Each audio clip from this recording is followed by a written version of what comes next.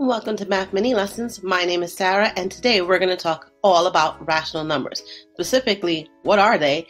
And then go into how to compare and order them using all the skills we know about place value and placing them on number lines.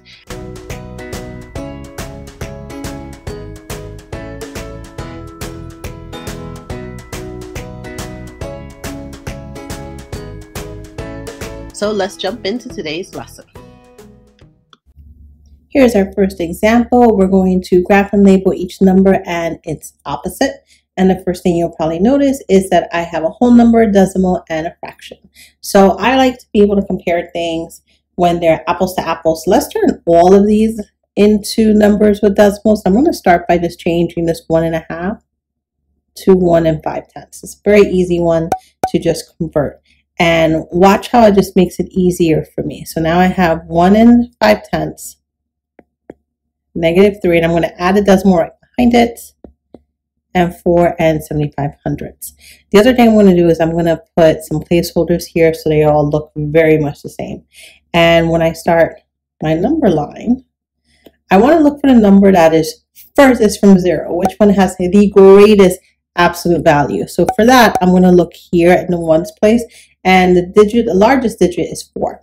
So I know that 4 is going to be the furthest away. So 4 75/100 is the furthest away from 0. And its opposite is also going to be 4 75/100 away, just in the opposite direction. So I'm going to put -4 75/100. So let's check that off.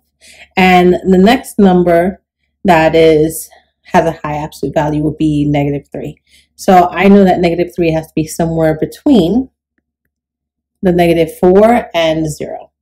So I'm going to do the same thing again. So if this is where -3 is, I'm going to do its opposite. It kind of reminds me of when you did factor rainbows as a kid. I started with the biggest factors first, and now we're just going to go in to the next smallest one. So here's -3, and there is 3.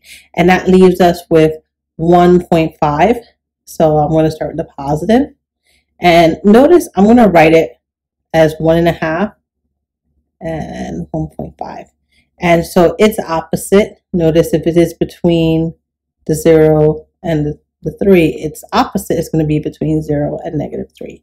And these are just approximations. So here's 1.5, -1.5, or -1.5. And now I've written all the numbers and their opposites onto the number line. Take 30 seconds and jot this example down in your notes.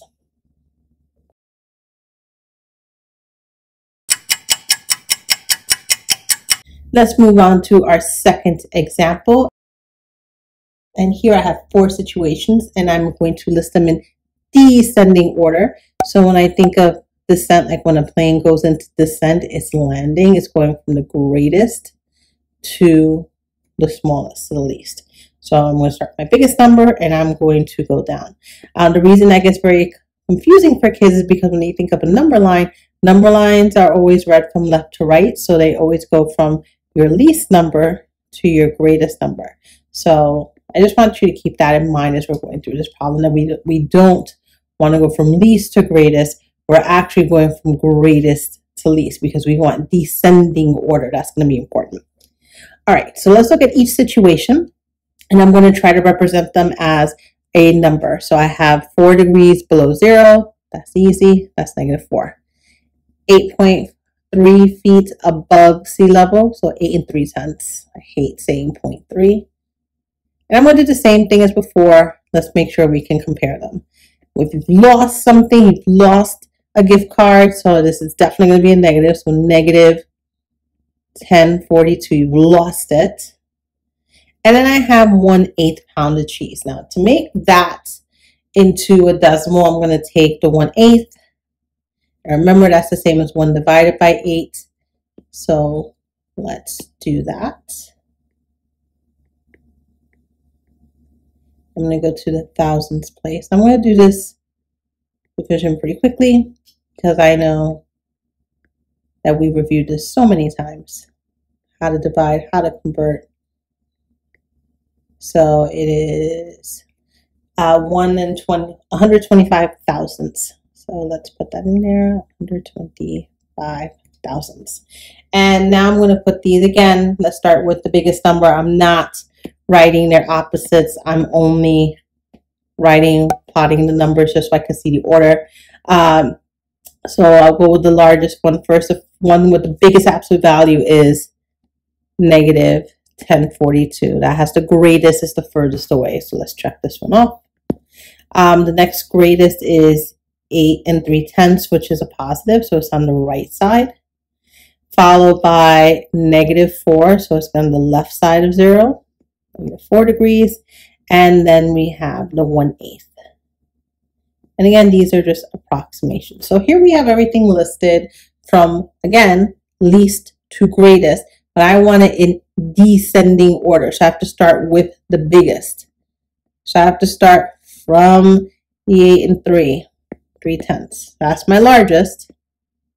And next is the 1/8 pound of cheese, followed by the -4. I'm not adding the 0 because it's not one of the 4 situations. And then $-10.42. So I have listed them in descending order. So hit pause here, take 30 seconds and jot this down in your notes, and we'll go right into the guided practice.